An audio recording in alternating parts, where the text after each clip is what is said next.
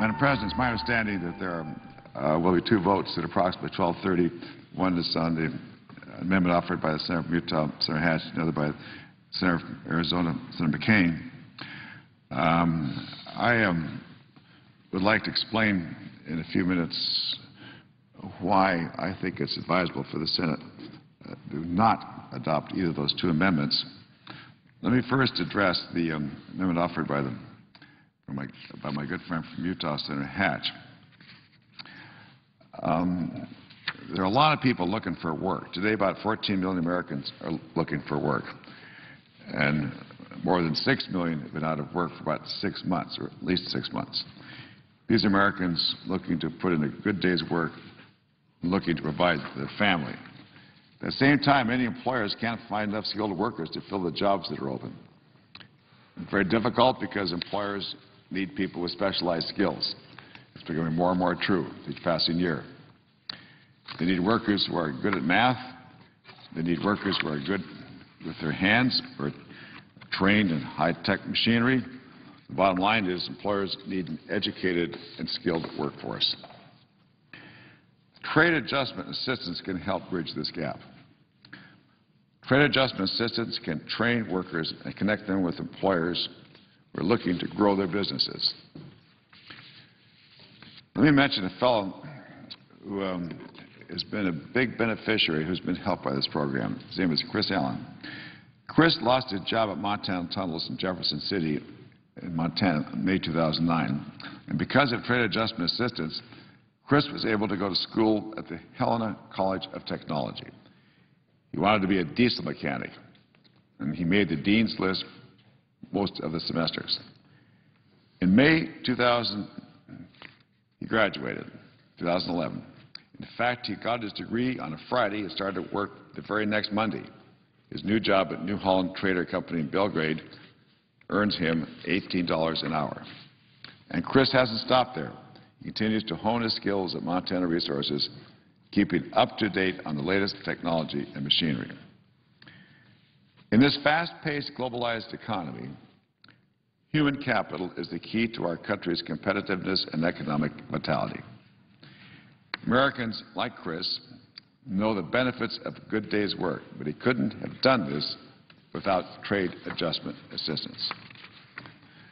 And that's why I must oppose the Hatch Amendment. The amendment would withhold trade adjustment assistance benefits of this bill until the free trade agreements with South Korea, Colombia, and Panama are approved.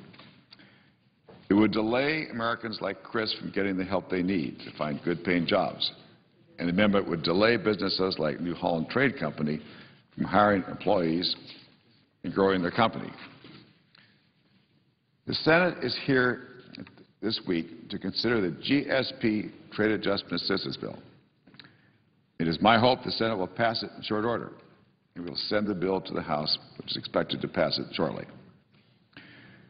We have an agreement, that is, agreement between the leadership of both the House and the Senate, an agreement on how the Congress will consider trade adjustment assistance and also how to consider free trade agreements.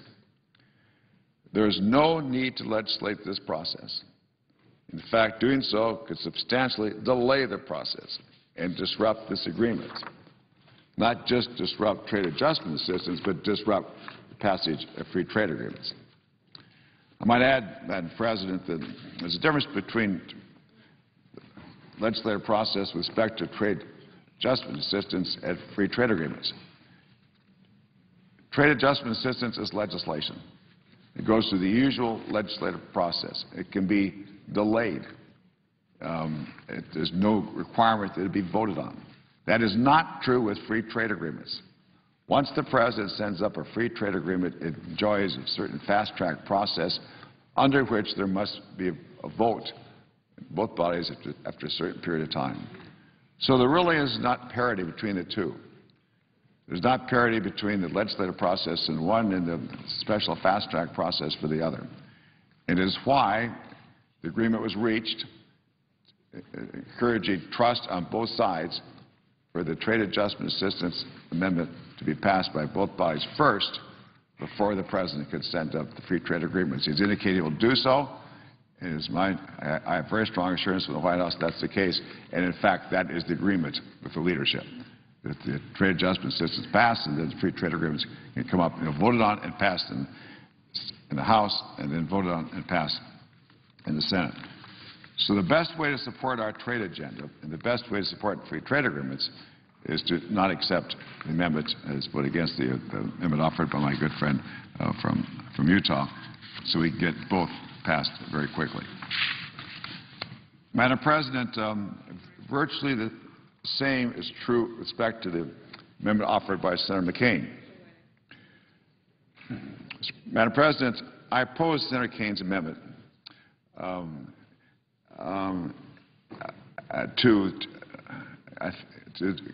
I oppose his amendment. He wants to go back and undo some of the progress was made in trade adjustment assistance. Let's start with the 2002 Trade Adjustment Assistance Law. That made important changes in trade adjustment assistance. In fact, I helped write that law. In 2002, trade adjustment assistance covered manufacturing workers, and it covered workers whose jobs shifted to countries with which we had a free trade agreement. So it covered workers who were manufacturing, lost their jobs, and it covered workers whose jobs were shifted to countries with which we had a free trade agreement. That is, it did not cover other aspects of American employment like services. It did not cover a job shifted to countries with which we did not have a free trade agreement. That 2002 law not only covered manufacturing workers and workers whose jobs shifted to countries with which we had a free trade agreement, it also doubled training funds, doubled it. Training is so critical. It also provided a new tax credit to help Americans better afford health insurance for themselves and their families. Madam President, that is no small item. We all know how hard it is to get health insurance, especially for individuals and small firms. We're not talking about big companies. We're talking about individuals who've lost their jobs. We also know how expensive health care is. Therefore, the great need for health insurance.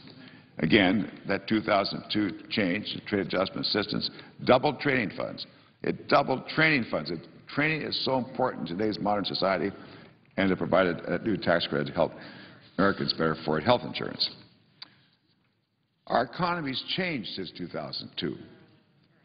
America's strength in manufacturing expanded to include a robust services sector, which is now 80% of our economy. 80% of our economy, Madam President, today is services. It's all the things. It's call centers, insurance, everything you think of. It's insurance, and it's characterized as services. And America's trade with foreign nations is expanded to countries like China and India, big countries with which we do not have free trade agreements. So services sectors expanded just since 2002, and there's trade. We have trade with other countries who are not, with which we do not have free trade agreements. I believe that trade adjustment assistance should cover workers in both manufacturing and services, and it should cover workers whose jobs move to any country, especially China, whether it's an FTA country, free trade agreement country, or not, any country. These changing realities have prompted me and my colleagues to update that program, update it from what it was in 2002, update it in 2009. And the updated 2009 law brought trade adjustment assistance more fully into the 21st century by providing Americans with training for the new economy. Unfortunately, those expanded provisions expired in February. They're gone. And that had a big impact. Thousands of workers were denied access, thousands, because of the expiration of the expansion of trade adjustment assistance. For example, more than 1,000 services sector workers in both Texas and Virginia were denied TAA benefits when the 2009 law expired earlier this year. These workers likely would be eligible under the Trade Adjustment Assistance Compromise I negotiated with Chairman Camp.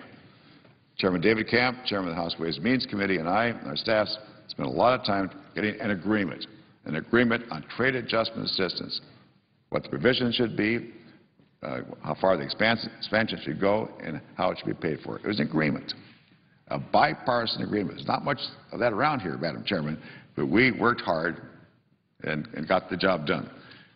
I must say, however, under Senator McCain's amendment, these workers I mentioned, these service workers, would remain shut out.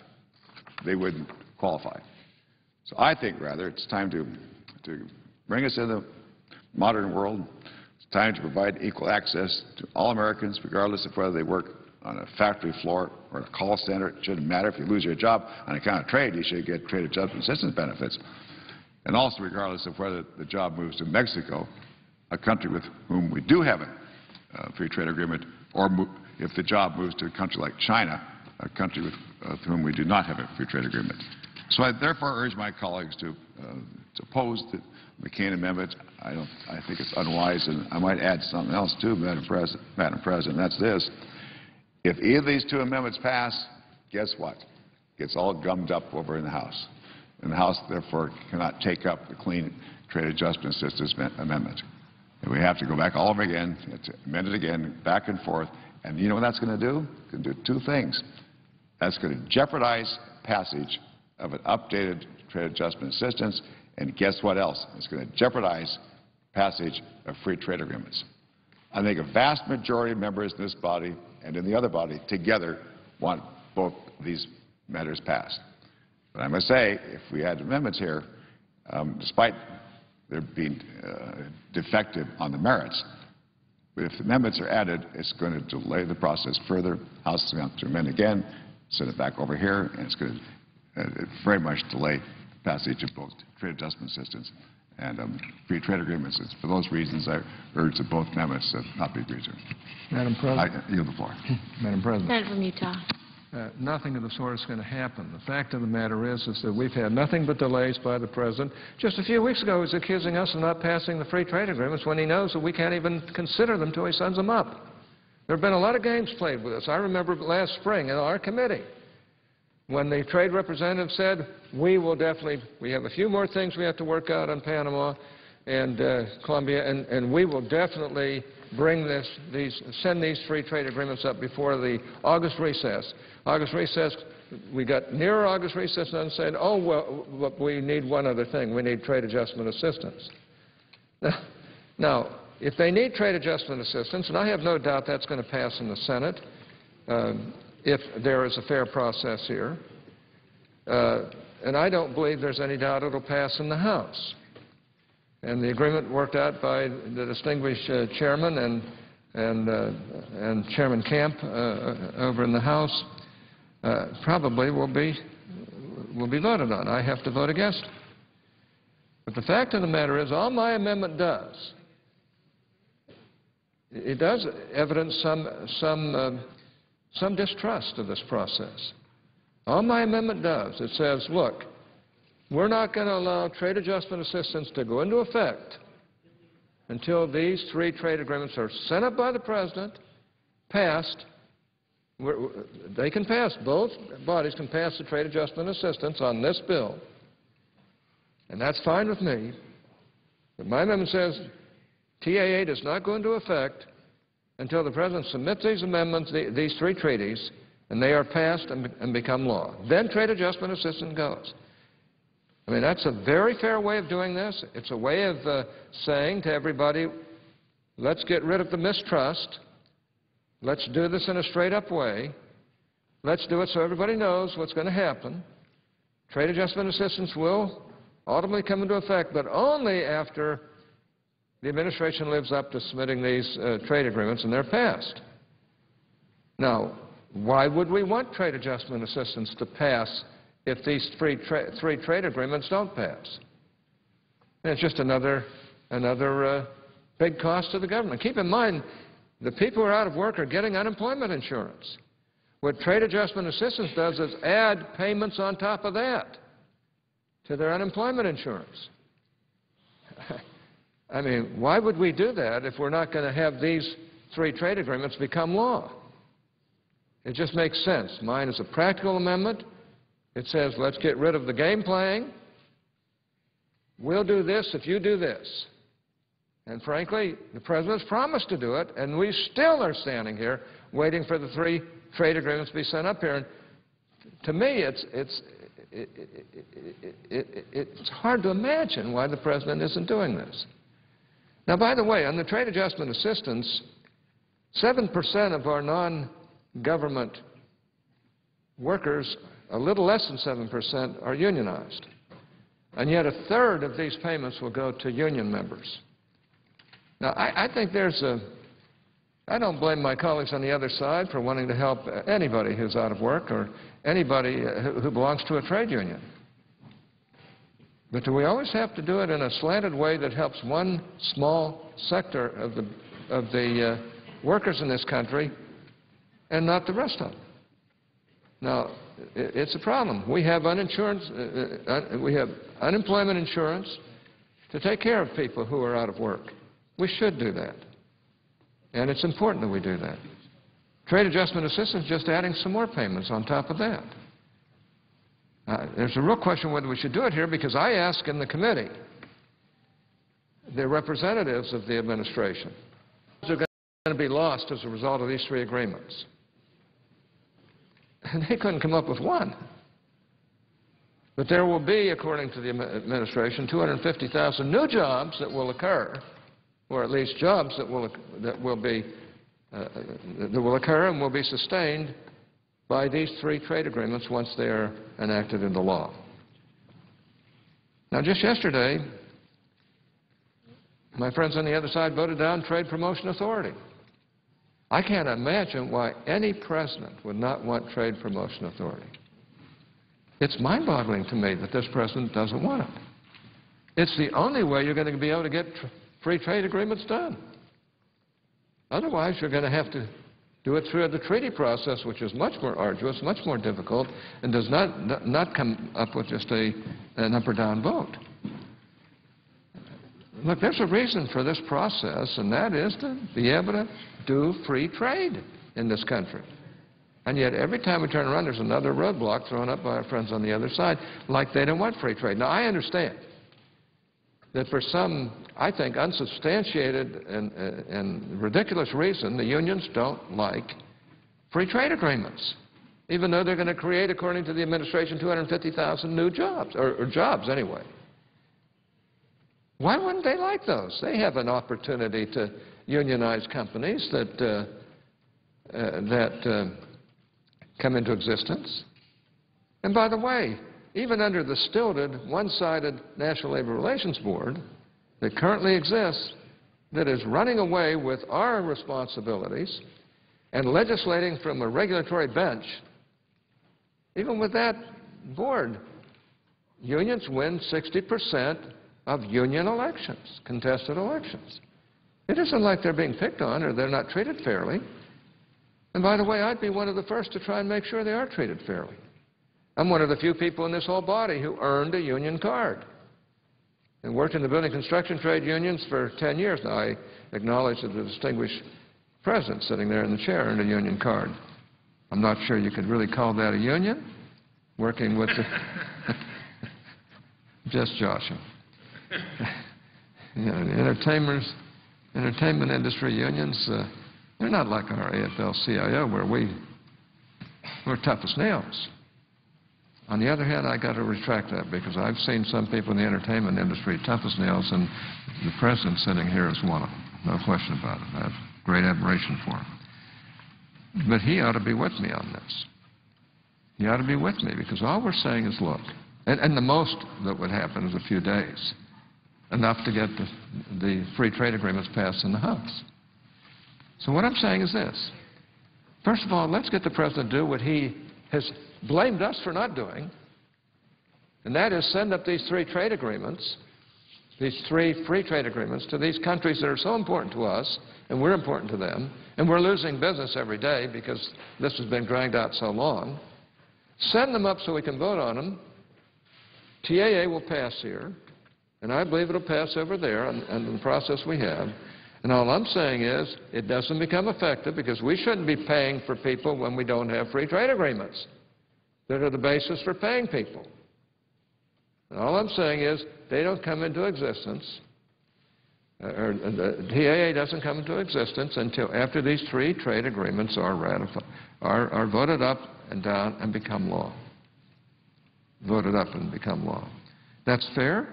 It's an intelligent approach to it. It ends the mystery.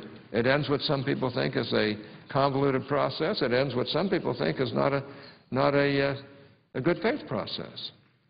And it does it in a way that doesn't hurt anybody and just says, look, let's do it straight up so there's no more arguing or moaning or groaning or accusations that one side's not being fair or the other. Let's just do it this way. So I'm calling on my colleagues on the other side to vote for my amendment. They don't lose a doggone thing. In fact, it will help this process along. And that's one reason why I brought it up. I personally am not sure that the trade adjustment assistance will pass without my amendment. And that's one reason why I brought it to the floor. Because it's a fair, decent, honorable way of saying, okay, let's get rid of the mysteries here. Let's get rid of the arguments. Let's get rid of the partisanship. Let's vote on these free trade agreements, the trade adjustment assistance, which is going to add a lot of money to the costs of this government. Let's vote on them. And when they're both voted through by both the House and the Senate, then let's bring up the three trade agreements, which should pass readily in both houses. And once they become law, trade adjustment assistance comes into being. And that's a fair, responsible way of doing this in a way that does away with the mystery, does away with the partisanship, does away with Democrat-Republicanism, and gets this process down the road. For the life of me, I can't understand why anybody would argue against that. And I think that I'm calling on my Democratic friends that let's be bipartisan about this. Let's send the message to the President. We want those doggone trade agreements up here. He controls that process. And I just found it astounding when he came out and said, I wish they'd pass the free trade agreements, the three free trade agreements, when he knows we can't till he sends them up. So this ends, this agreement is not only fair, it's the right thing to do.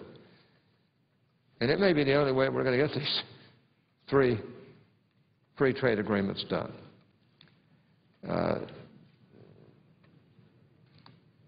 I would like to hear a really good argument against them because there isn't any. And I really believe in these free trade agreements. I really believe that there will be thousands of jobs created. I'm not sure it'll be 250,000 like the administration claims, but I believe there will be many, many jobs at a time when we need jobs. And on trade adjustment assistance, there are a lot of sincere people in this body and the other body who believe that that is absolutely essential, even though there was not one shred of evidence, as far as I heard, that any jobs would be lost as a result of these three trade agreements. But I'm willing to understand that there may be some loss, and therefore, and even if they aren't, to get these three free trade agreements through, the other side says we've got to pass TAA. Well, fine. Let's pass it through both bodies. Let's make it subject to getting the three free trade agreements passed into law, because it should be subject to that. There's no reason in the world why we would cost more spending from a TAA standpoint, trade adjustment assistance standpoint, unless you have these three free trade agreements. That's the argument for the trade adjustment assistance that our colleagues on the other side and some on our side are making. I have a feeling this is the way to get this done. It's a smart way to get it done. It's the honorable way to get it done. It's a truthful way to get it done. It's the bipartisan way to get it done. And I think people know that I have a reputation for being able to bring both sides together from time to time, and that's what I'm trying to do here. This is not a political game as far as I'm concerned. I do want these three free trade agreements because I know it would be great for our country. We're losing business. We've gone down from 74% agricultural exports to Colombia to 28%. Now, anybody with brains would have to say, we shouldn't have allowed that to happen. And it wouldn't have had we passed these three free trade agreements, or at least the Colombian one, last year. But Korea's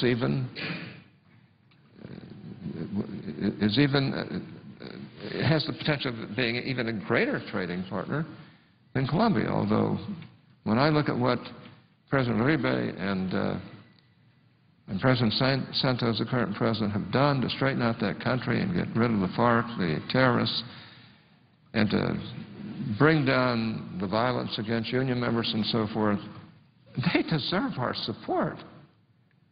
They deserve these agreements. When I look at Korea and what an important partner they are in our trade, and we're losing trade to them now, others are taking it away from us because we haven't passed the Korean agreement. My gosh, it doesn't take any brains to realize that we're not acting like friends to Korea. And then look at Panama. Panama is one of the financial centers of this hemisphere. It's a great nation. It's important to us above all people. It's dishonorable for us to not pass the Panamanian Free Trade Agreement that they worked out with us and had to add labor language in each one of these agreements that wasn't there before because of this administration's fealty to organized labor. Fine. Why don't we do what has to be done to pass these free trade agreements and to get the support for TAA that for those who believe that's the right way to go, and get rid of any kind of concerns that one side or the other won't live up to its share of the battle. My amendment will do that. And I hope it's not just a partisan vote here. I hope that we have some Democrats who will vote for my amendment. And I think if we do, I think it would push this whole process forward in a way that makes sense.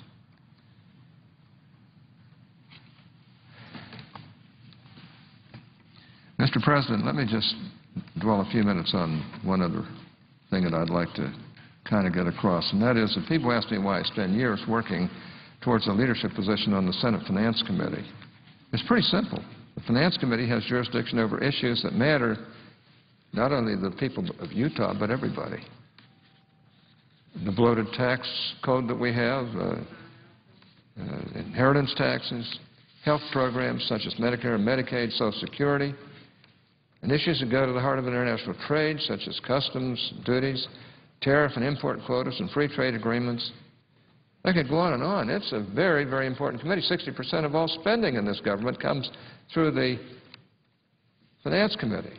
And being the lead Republican on the Finance Committee gives me a unique platform to shape all of these policies in a way that works best for my home state of Utah, and I hope the nation as a whole.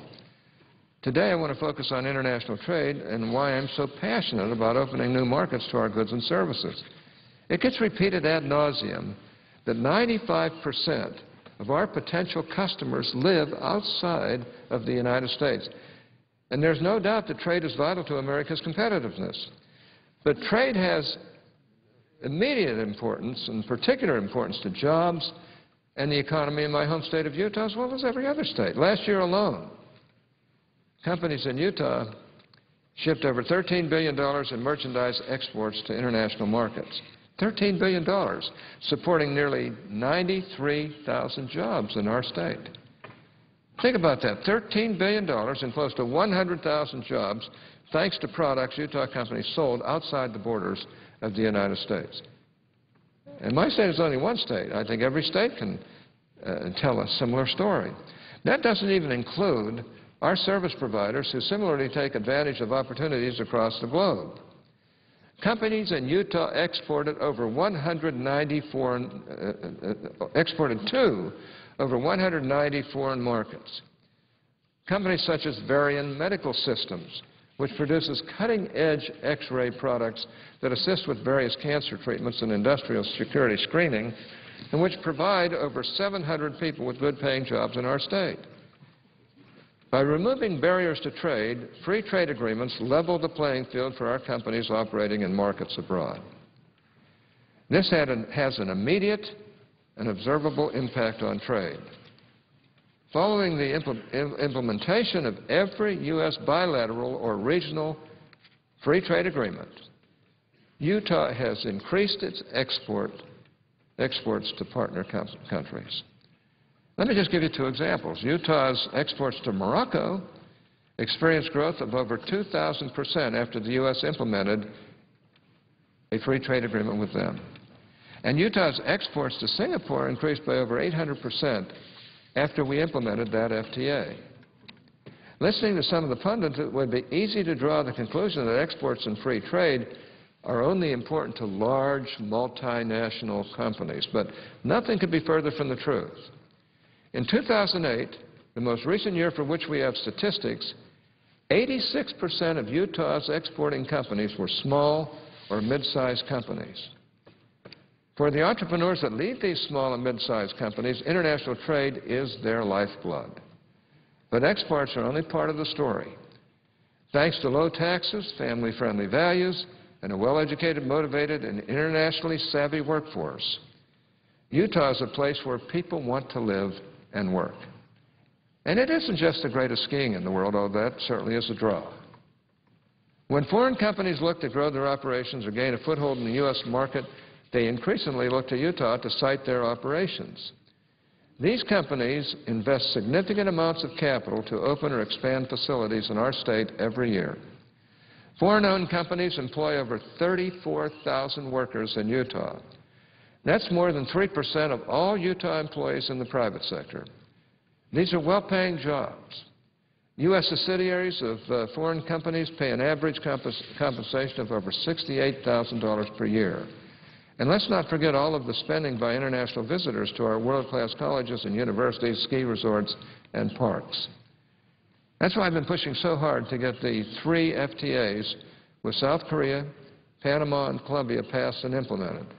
It's not the only reason, but it's certainly a reason.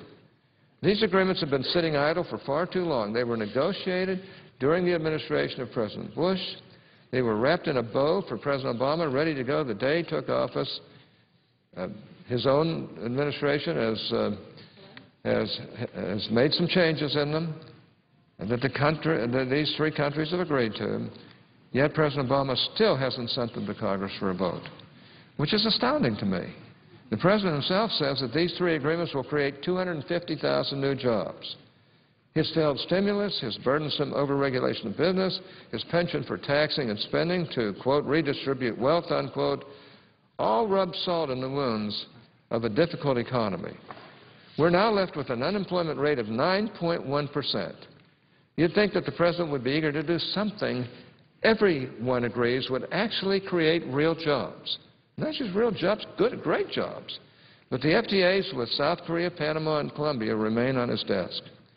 And while the President stands still, the world continues to forge ahead. China continues to pursue policies that boost its growth at our expense. Other countries around the world continue to negotiate trade agreements that exclude the United States, putting Utah exporters at a serious disadvantage, as well as other states. The consequences of this administration's trade paralysis are real. By way of example, the U.S. share of Colombia's agricultural imports has already fallen from nearly 44% in 2007 to 21% in 2010. The EU and Canada swooped in to fill this vacuum. Both have now negotiated free trade agreements with Colombia. During President Bush's presidency, we passed trade agreements with 14 countries, providing a significant boost to the U.S. economy. By contrast, President Obama hasn't submitted a single trade agreement to Congress. It certainly doesn't help that the President has refused to spend any political capital to seek trade negotiating authority from Congress. The need for it is obvious. Without it, we can't pass good agreements to open foreign markets for our exports. That's why every president since FDR has sought this authority. Why doesn't this president? I think it's a lack of experience, personally. He's smart enough to understand this. He's a brilliant man. And he's a good human being. But why hasn't he sought this authority? Well, every president but one has sought it. The only one that hasn't is our current president. But whether he seeks it or not, I'm going to work to see that he gets it.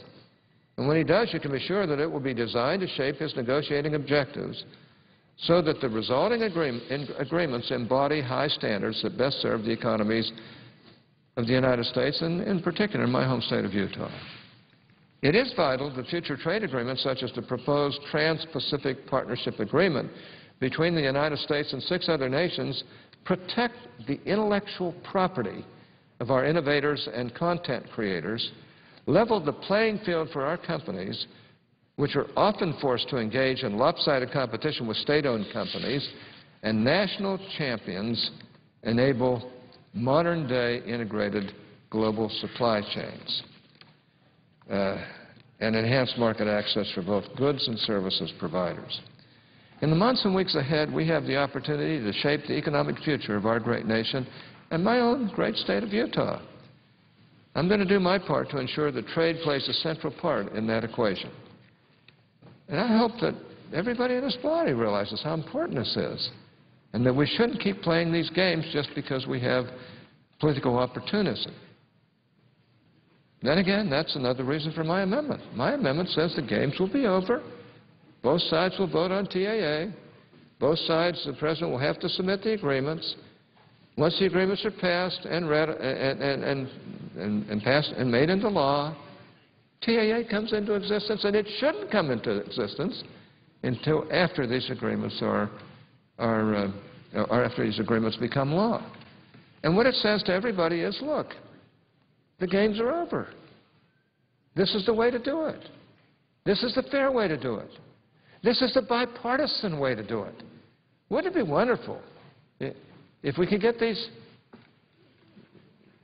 free trade agreements passed? Wouldn't it be wonderful? A wonderful achievement for all of us here? A bipartisan achievement with the President getting lots of credit for it? I think it'd be a good thing. If we can't do this, then you can imagine what this place is going to become in the future. And my amendment is the way you get there. So I'm hoping my colleagues on the other side listen to this. I hope that they pay attention. I sure hope that they vote for this amendment, because if they don't, I question whether we'll ever have these free trade agreements. Mr. President, I suggest the absence of a quorum. The clerk will call the roll. Mr. Akaka.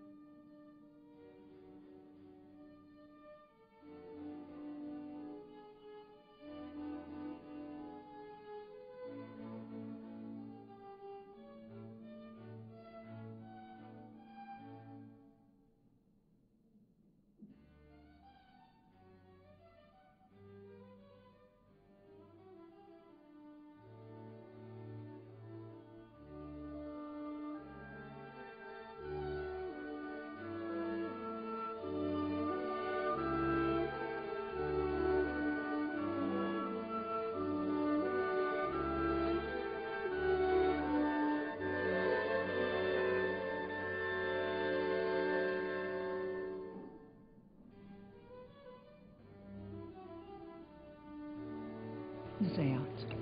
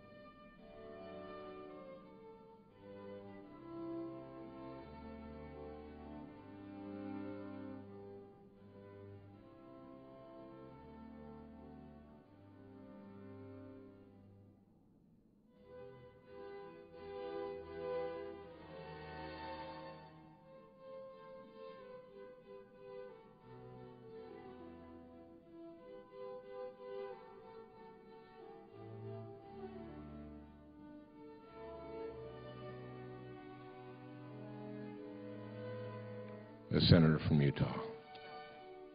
Quorum call be dispensed with. Without objection. Mr. President, I think we're Okay, prepared. under the previous order, the question occurs on amendment number 641, offered by the senator from Utah, Mr. Hatch, and there will be 2 minutes of debate equally divided prior to the vote. Mr. President, it's my understanding both sides will waive the 2-minute debate time. Without objection. President, I ask for the ayes and nays. Is there a sufficient second? There appears to be. The clerk will call the roll. Mr. Akaka. Mr. Alexander. Ms. Ayotte. Mr. Barrasso.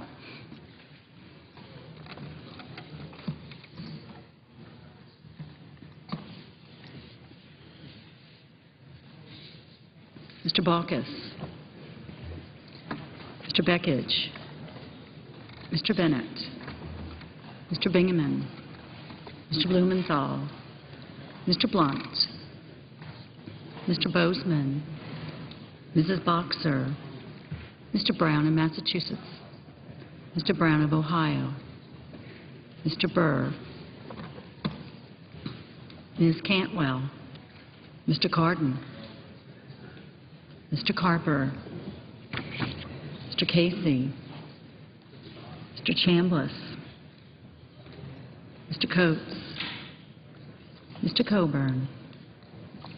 Mr. Cochran. Ms. Collins. Mr. Conrad. Mr. Coons. Mr. Corker. Mr. Cornyn. Mr. Crapo. Mr. Dement. Mr. Durbin. Mr. Enzi.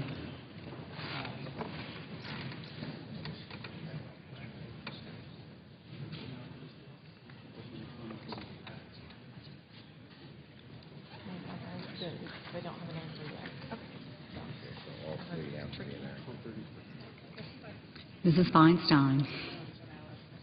I don't know yet. Still being determined.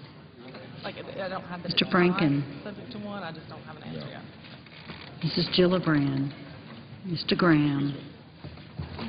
Thanks. Mr. Grassley. Mrs. Hagan. Mr. Harkin. Mr. Hatch. Mr. Heller. Mr. Hoven. Mrs. Hutchison. Mr. Inhofe. Mr. No Way.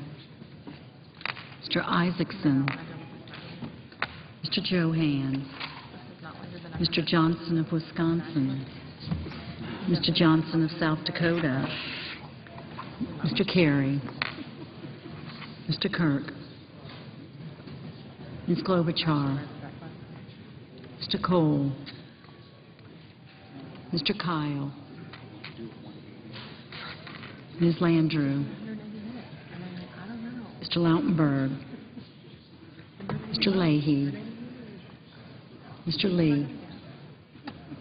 Mr. Levin. Mr. Lieberman. Mr. Lugar. Mr. Manchin. Mr. McCain, Mrs. McCaskill, Mr. McConnell, Mr. Menendez, Mr. Merkley, Ms. Mikulski, Mr. Moran, Ms. Murkowski, Mrs. Murray, Mr. Nelson of Nebraska, Mr. Nelson of Florida,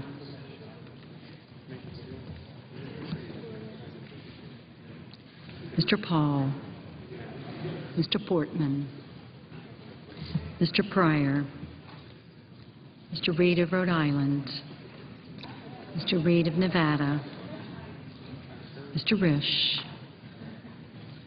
Mr. Roberts, Mr. Rockefeller,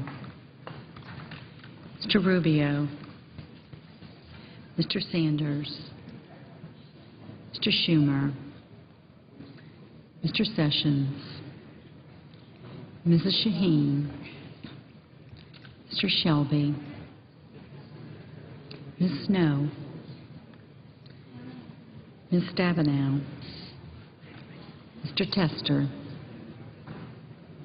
Mr. Thune, Mr. Toomey, Mr. Udall of Colorado, Mr. Udall of New Mexico, Mr. Vitter, Mr. Warner, Mr. Webb, Mr. Whitehouse, Mr. Wicker, Mr. Wyden.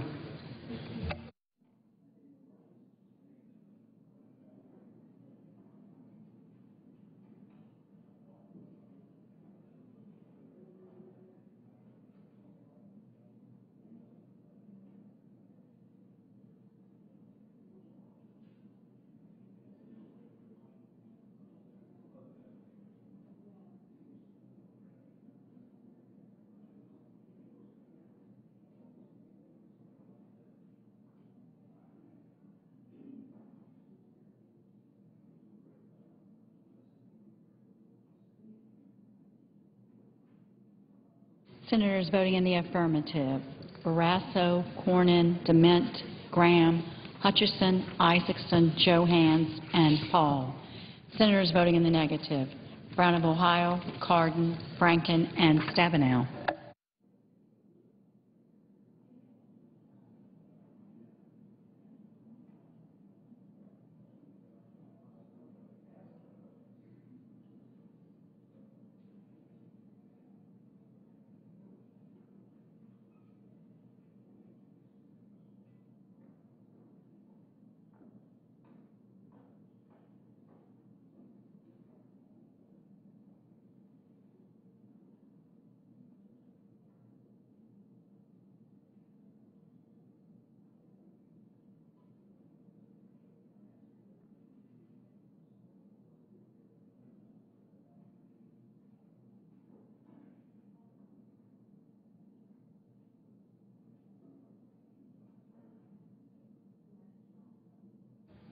Mr. Kyle, aye.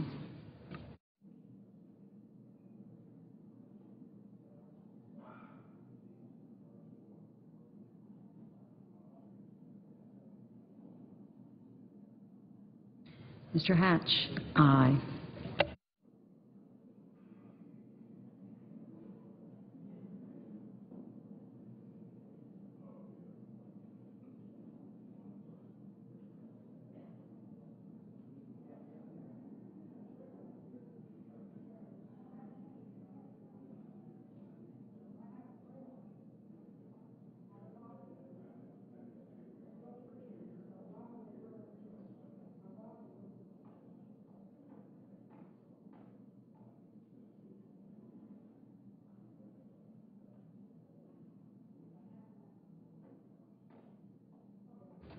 Mr. Menendez, no. Mr. Roberts? Mr. Roberts, aye. Ms. Mikulski? Ms. Mikulski, no.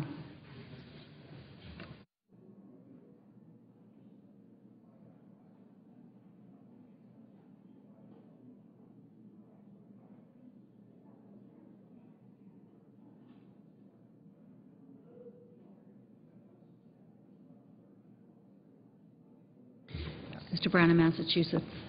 I'm Aye. checking on that, but Mr. I'm not sure. Thune? Mr. Thune? Aye.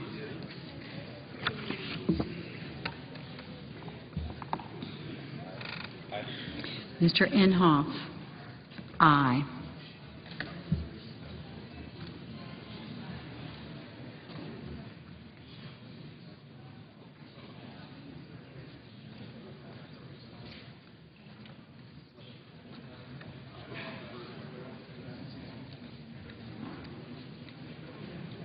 Mr. Burr? Mr. Burr? Aye. Mr. Rubio? Aye.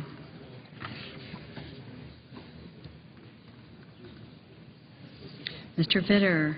Aye.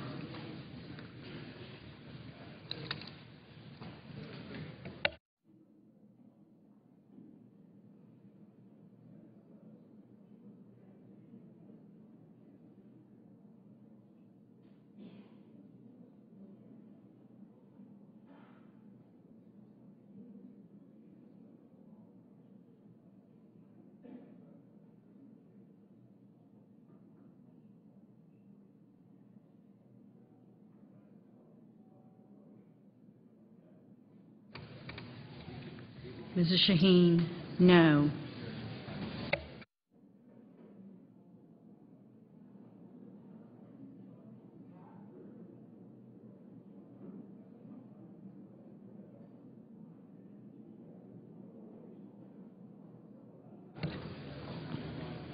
Mr. Coons? No. Mr. Harkin? Mr. Harkin? No. Mr. Beckidge? No. Mr. Blunt? Aye. Mr. Grassley? Mr. Grassley? Aye. Mr. Wyden?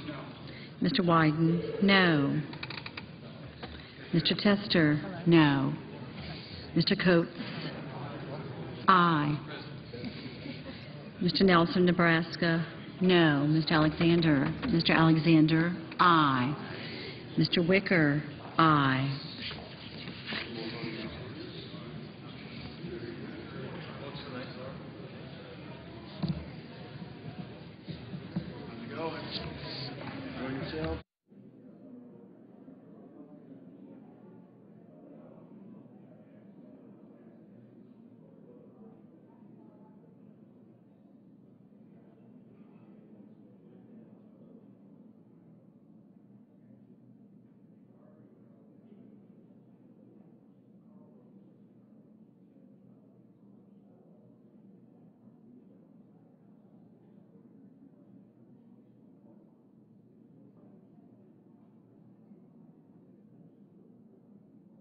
Mr. Reed of Nevada? No.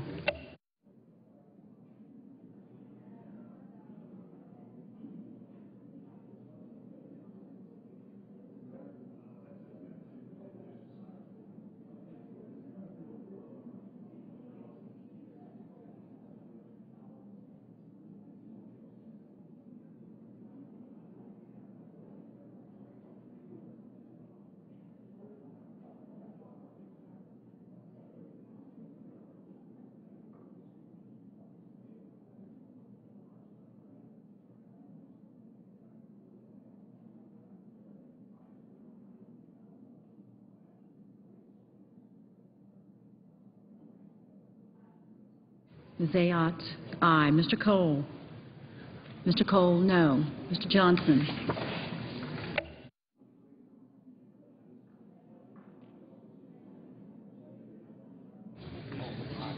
Mr. Johnson of Wisconsin? Aye.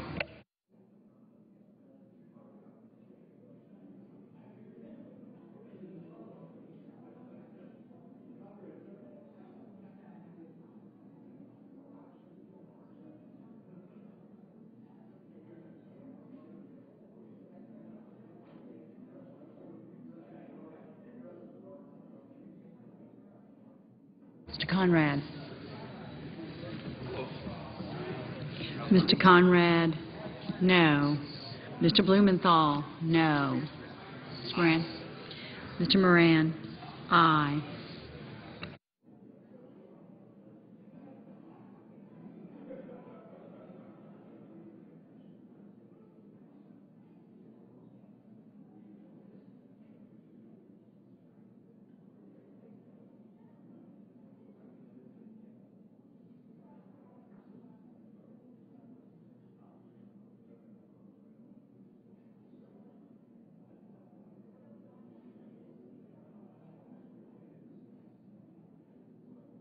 Mr. Casey? No.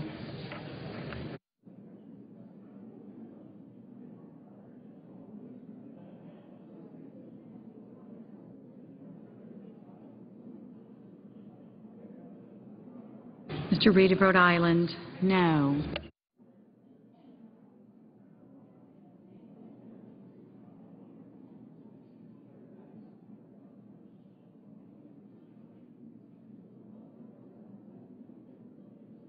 Ms. Landrieu? No.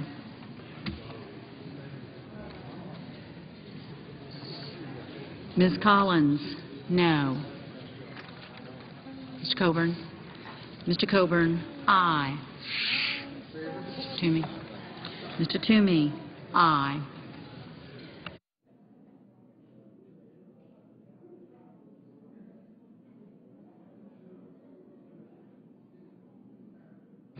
Mr. Bingaman? No. Mrs. Gillibrand? No. Mr. Sessions? Aye. Mr. Kirk? Aye. Ms. Klobuchar? No. Mr. Lee? Mr. Lee? Aye.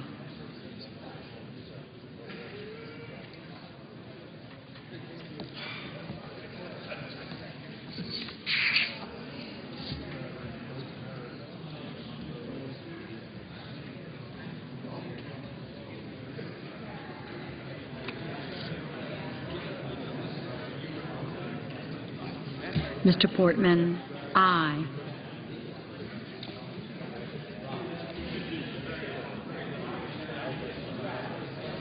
Mrs. Murray?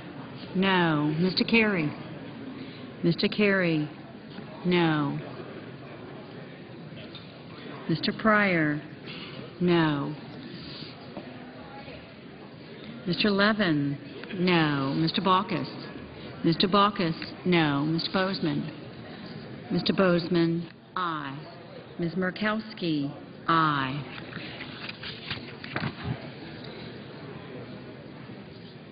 Mr. Johnson of South Dakota? I know, but...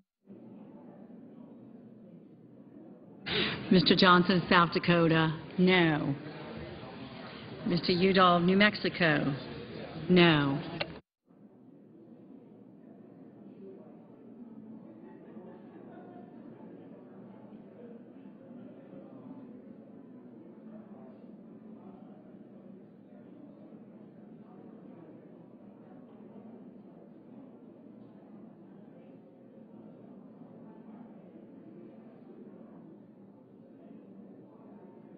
Mrs. Hagan? No. Mr. Chambliss? Aye. Mr. Merkley? No.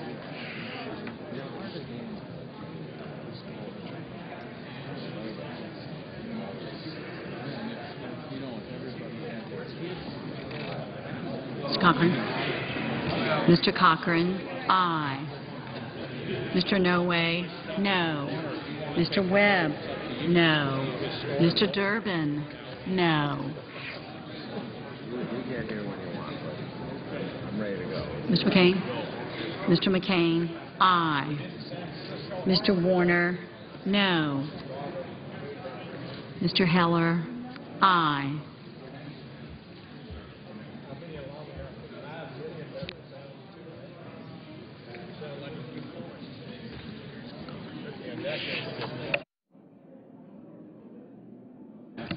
Mr. Lieberman? No.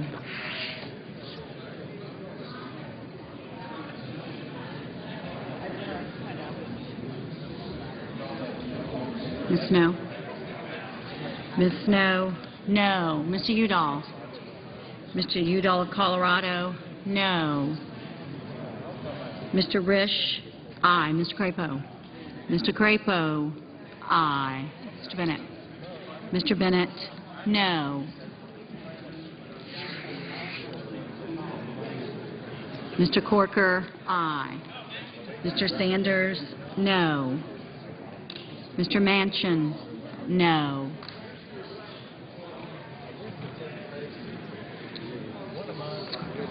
Mr. Carper? No.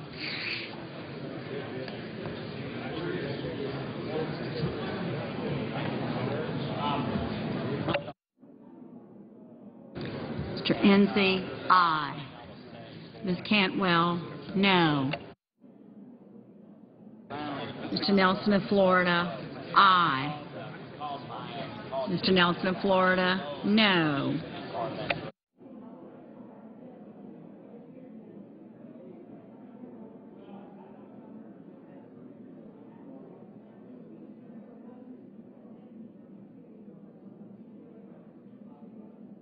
Mr. Hoven, aye.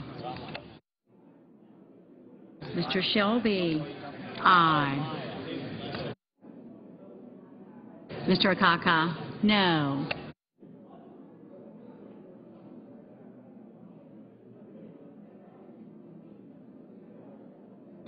Mrs. Feinstein, no.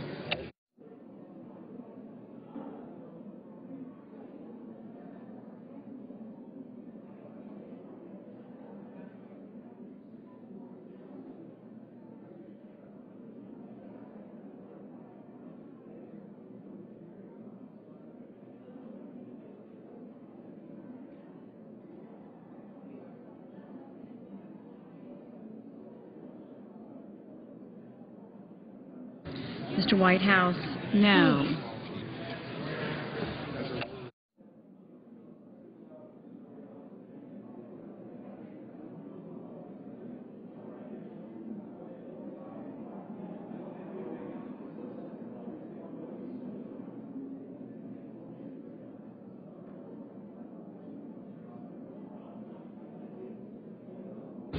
Mrs. McCaskill, no.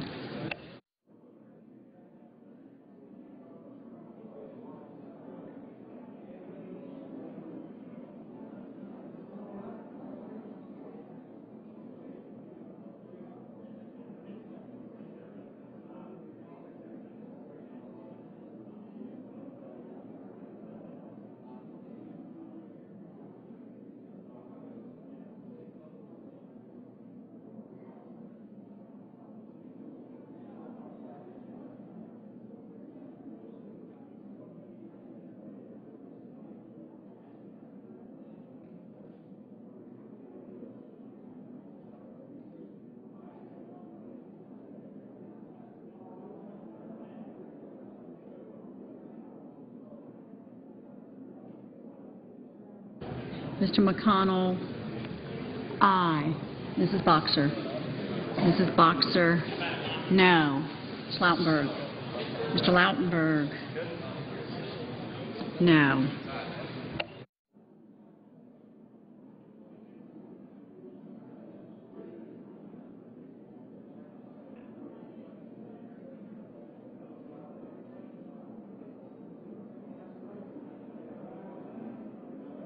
Mr. Leahy, no.